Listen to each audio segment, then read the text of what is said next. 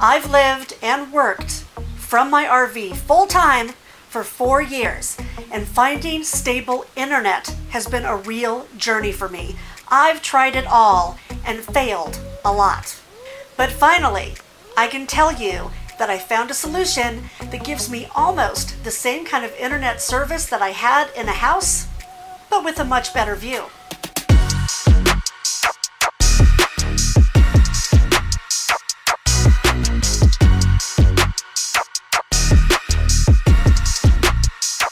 Happy Sunday, everybody. It's Robin with Creativity RV, and I know that a lot of you have been waiting for this video.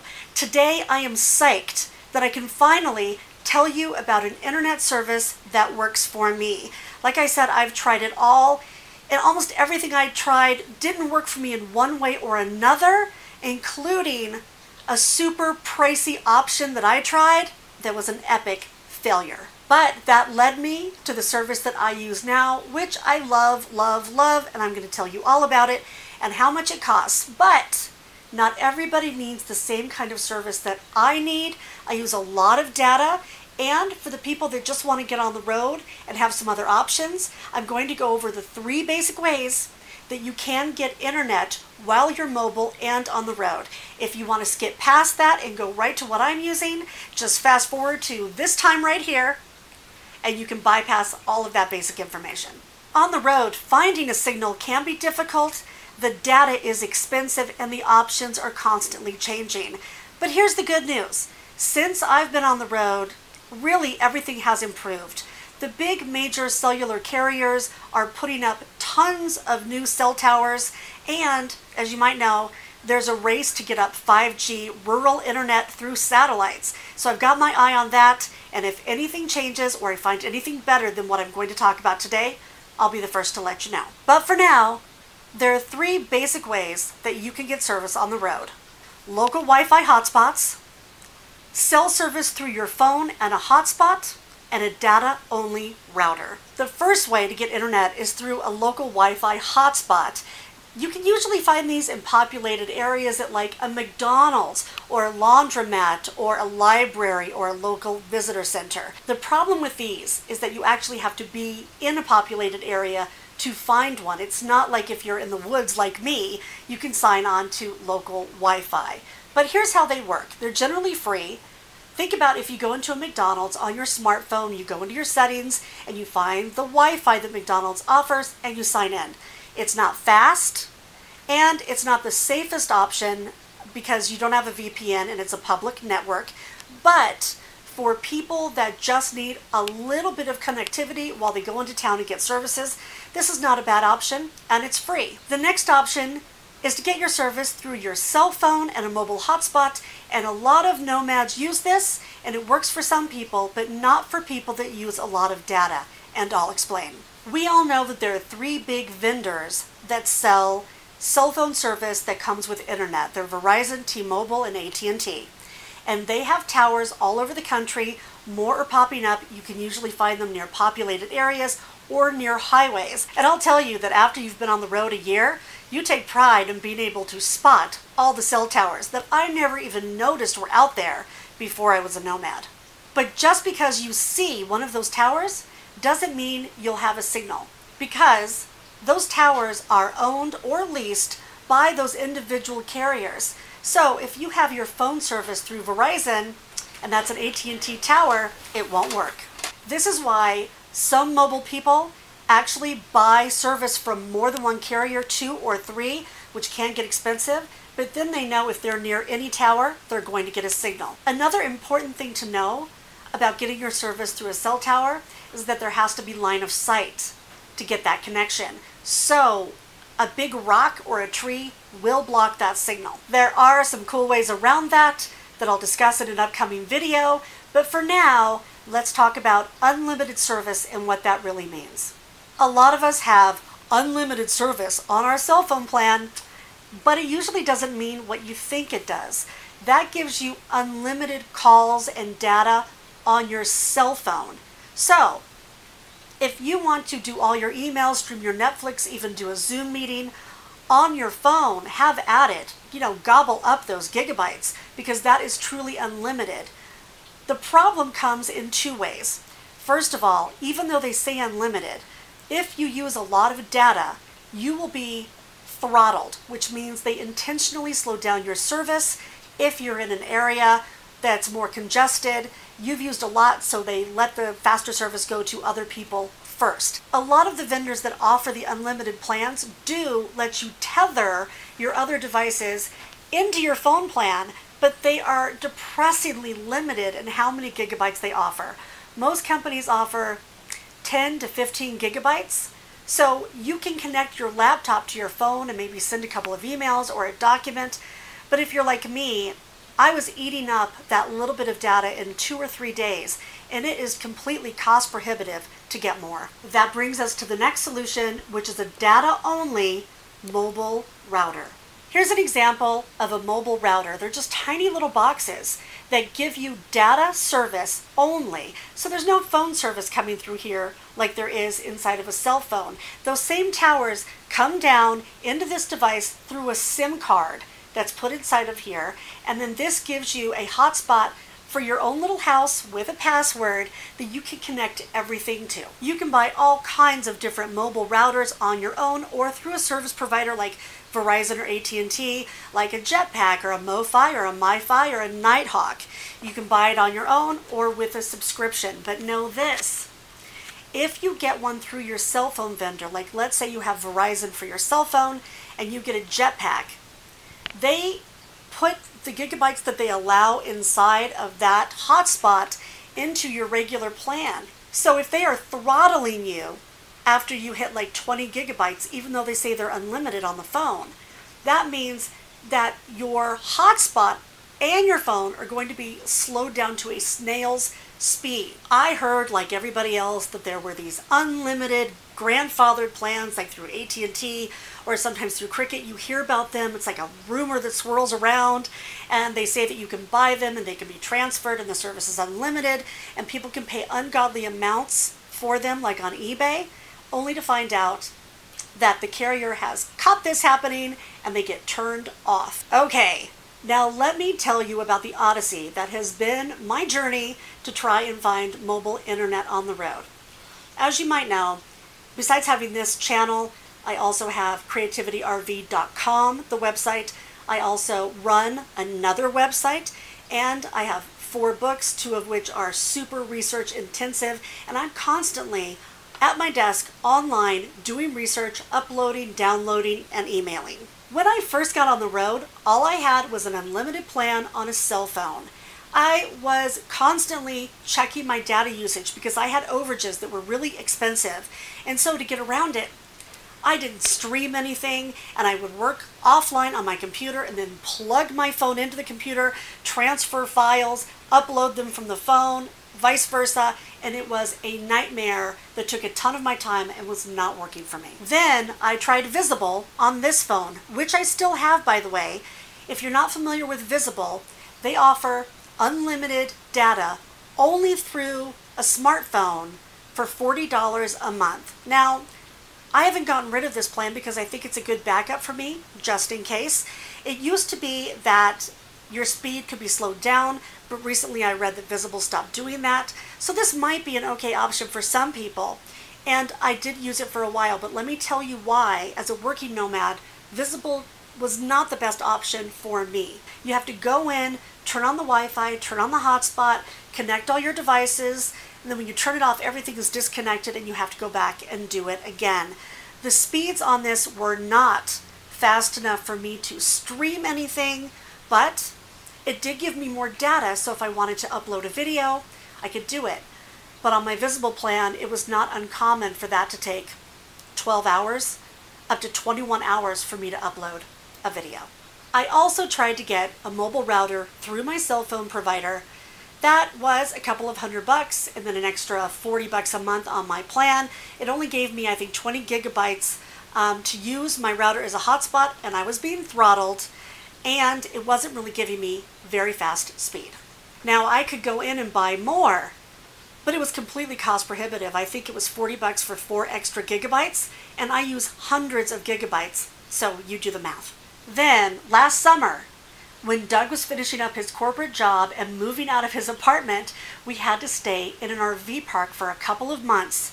And my cell phone service was not getting it done, and the Wi-Fi in that park was non-existent. Doug had to be on conference calls on Zoom all day long, and our connection was not good enough for that to happen. We had to find an alternative. So we contacted a local internet provider that actually installed a tower on our site in the RV park that looks kind of like this one for $170 a month. It was constantly going down. It was also dependent on line of sight, which was a little bit tricky, and if there was any kind of bad weather, we lost our signal completely. I know what a lot of you have been waiting for. Last year, I did a video interview with a couple that traveled in a Class B. During the interview, I saw that they had the most rad internet setup I had ever seen. Now, both of these people were tech people. They actually ran a tech support company, and one of them did this kind of support work for the military. So it was way above my pay grade, but they explained it to me, and I thought that I could do it. What they had was a Max BR1 PepWave router. That looks like this. And I told you guys I was going to buy one and test it out, and a lot of you asked me how it was working because you too are desperate for a solution. And I am sorry to tell you, this was a pricey failure in my quest to find the right service for me. Here's what happened. I bought this router for $300, and then I had to spend about another $100 on components. And you'll see here that it actually has 2 SIM card slots. Here's an old T-Mobile, still in there. Don't use it. And here is, I think, a Verizon, okay? So one of the reasons I liked this is that they had it mounted and these 2 little cards go in here, and the device actually chooses which one has a better signal and then routes it to all of your devices. This was the problem for me. I had this installed, but it did not come with the data card. So I was constantly buying data cards, like one from AT&T. I did Verizon, I did AT&T, I did T-Mobile, I did Cricket, I did Mint Mobile. And I was spending about $100 a month in addition to the cost of the router for SIM cards to go in here. But it's not like I put the SIM card in and it would work for anybody that wants to do this. I had to actually, every time, plug an Ethernet cable. I was like, Ethernet cable? 1995 is calling. Where's my box that has all my weird cables? Luckily, I actually had one. But I had to plug that in from here to my laptop. And I had to have a signal on my laptop to get this to connect to a dashboard where I had to set up the card. But it kind of defeats the purpose if you're trying to get internet in the middle of nowhere. But I would connect it, go into the dashboard, it would read the SIM card, then it would contact the company to make sure the service was valid, and I have to say, about 30% of the time it worked. The companies didn't like this router, and I would call them, and most of the minions on the phone didn't know what a PepWave Max router was. And if I called the company I bought the router through, they didn't sell me the SIM cards. Now, Angie and Jenna, the ladies from the video, helped me over the phone to set up this system like 3 times. But it was just becoming a hassle because I was buying these SIM cards that had maybe 20 gigs of data. Either they wouldn't work or they would work and run out, and I'd have to go through the whole process again. I know that the PepWave is great for a lot of people out there. It just did not work for me. It was too complicated, not turnkey, and I had to have a signal to set it up. Now, I get it. For some nomads, this is no big deal because they just want to go out in nature and read a book. But for some of us, that is not an option. And I really was at my wit's end. And then I found the service I use now, which is Nomad Internet. Nomad Internet's tagline is that they offer truly unlimited high-speed internet for people that travel. And that sounded good. But at this point, you can imagine that I was skeptical. So I really wanted to try it out. And I have. And I'm here to tell you it works. I've been using this service for 9 months, since last September. It's been a complete game changer for me.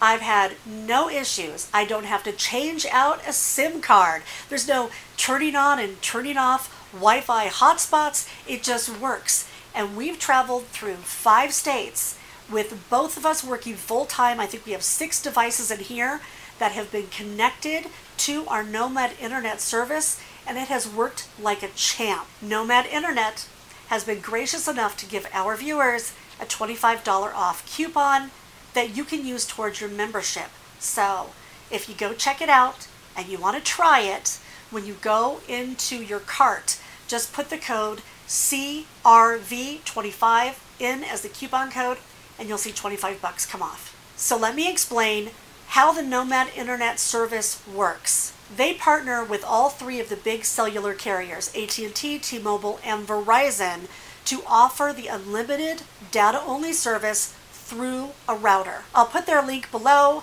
When you go onto their website, you're going to see that you have to choose which plan is right for you, either the AT&T, the T-Mobile, or the Verizon. I chose the one that's right for me. I have one vendor on my cell phone, so I chose a different one for my router.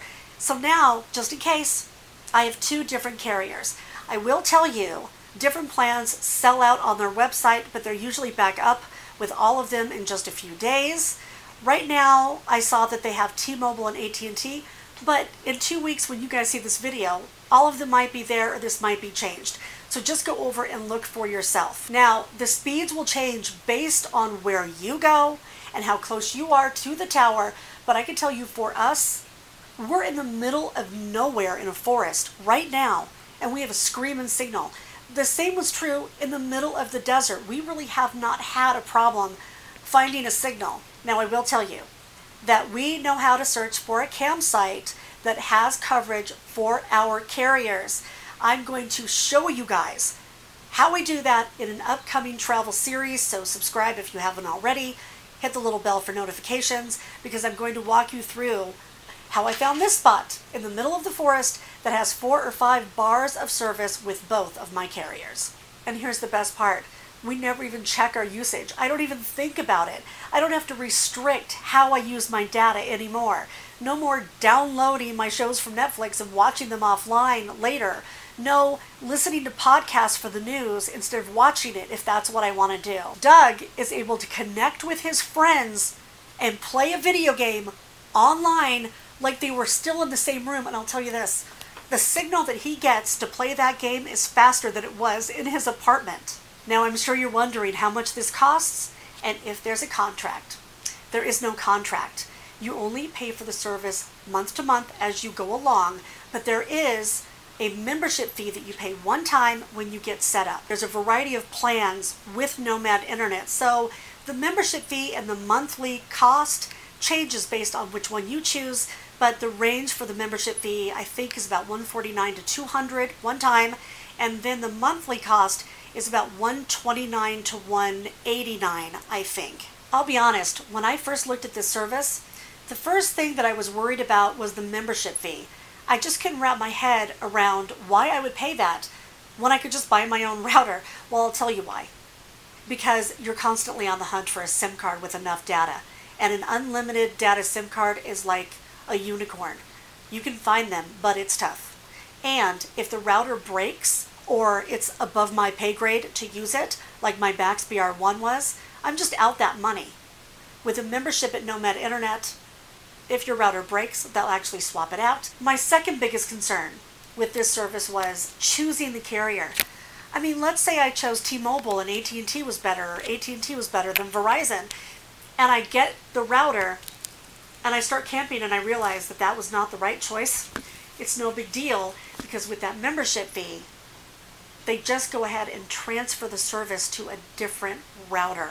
They take the money that you paid for the membership fee and put it towards another plan. The other thing that made me feel better about trying Nomad Internet is they have a 7-day money-back guarantee. So if I got the service and it didn't work out and I didn't really want to swap it for another plan, I could just return it and get refunded my membership costs and the cost of the plan if I did it within the first 7 days. If you need truly unlimited high-speed internet on the road, I say give it a try. It has been a complete game changer for me.